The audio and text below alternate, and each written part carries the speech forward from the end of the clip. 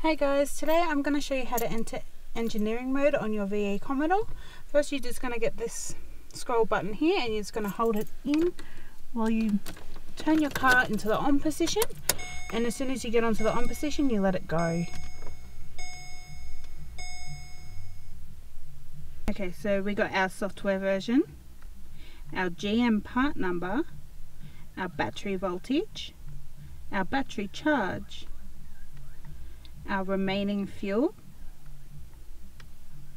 our instant fuel, our coolant temperature, our speed, our tachometer, our tyre pressure, our engine oil life, our parking lamps, our switch voltage, our current gear, our throttle position, our transmission sump temperature, a full test.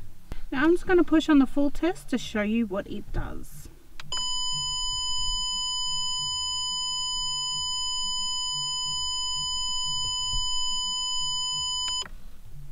As you can see, all the lights and stuff come up on the dash just so you can see that everything is working.